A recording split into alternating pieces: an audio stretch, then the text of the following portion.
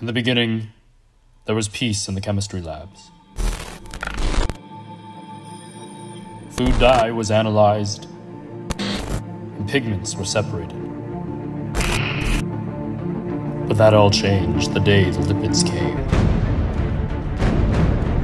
With the assistance of starch and protein, the lipids appeared as unknown substances, taking over all aspects of the once peaceful lab.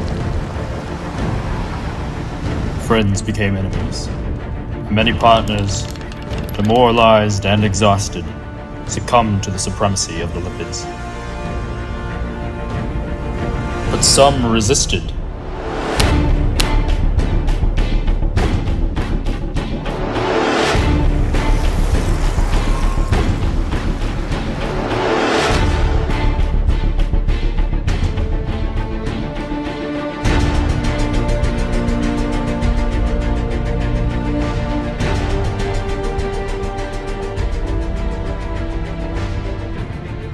Many lab partners united with others in a last alliance that would devise numerous tests to isolate the lipids from its starch and protein allies, and proving that it had been extracted from the unknown substance.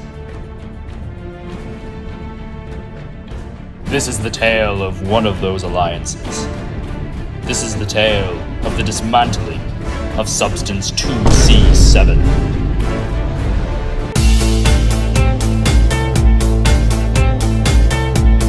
Assigned food snack sample was 2C7. To isolate the lipid, we centrifuged around 1 gram of the assigned snack food using 2 milliliters of cyclohexane and 2 milliliters of NaCl. We boiled the top cyclohexane layer of the centrifuge tube in a beaker until it evaporated to allow us to extract the lipid, and we performed an iodine test on the substance left in the beaker. Then, we calculated the percent fat by weight, efficiency, and the corrected mass of the lipid.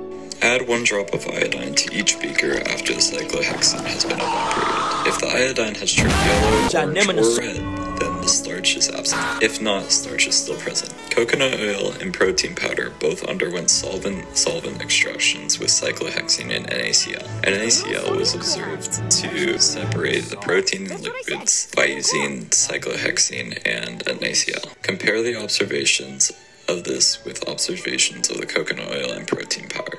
If no protein is present in NaCl, then protein is absent in the lipid.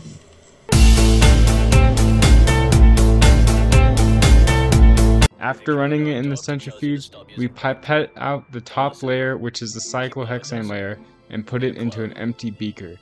We put that beaker into boil to extract our lipid. After extracting the lipid, we do an iodine test on what's left inside the beaker. After that, we calculate the percent fat by weight, efficiency, and corrected mass of lipid. For our control test, we had 2 more centrifuge tubes that we would fill, each with 4 milliliters of cyclohexane and 4 milliliters of NaCl. In one of the tubes, we put 1 gram of coconut oil, in the other, we put 1 gram of corn oil. We ran them in the centrifuge. For our starch, we put together an iodine test for starch, in which the results from Substance 2C7 in trial 1 was pink, trial 2 was red, and trial 3 was red. For the coconut oil, it was orange, orange, and red-orange. Now for the unknown substance, 2C7, it was not salted out in the NaCl and did not resemble the protein control test. For Group B's calculations, we started by finding the average percent fat by weight of the uncorrected lipid mass.